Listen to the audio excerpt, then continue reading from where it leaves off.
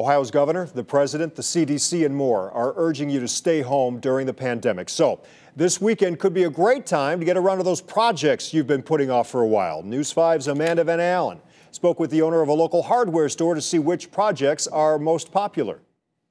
Check out 10, see whatever we have left to be an aisle 10. They're rushing in to grab supplies for the long weekend ahead. I came to get a few things to do some work around the house, rake, glue gun, tape, nails. Now that most of us have a little more time. Some things that been waiting to be fixed and I've been running and not fixing them. Shaker Hardware co-owner Jim Gibson says lots of folks have been coming in to get what they need to finish projects they've been putting off. I think most wives out there have a very large list of things that have been procrastinated for quite some time. He says some folks have been grabbing paint. Others need stuff to clean out their clogged drains. But Gibson says what's really been flying off the shelves is the stuff for spring cleaning. I think they're conscientious about cleaning. A lot of vacuum bags have gone out. People are changing their air filters and their heating and cooling system. Although lots of projects will be focused indoors, Gibson says lots of folks are buying stuff to get the outdoors ready for spring. Doing some spring cleaning, getting the yard ready to do some planting. The surge has been with people doing outdoor projects, getting ready for lawn and garden. Gibson says no matter what you're doing, make sure you do it right. If you're not sure about what you're doing,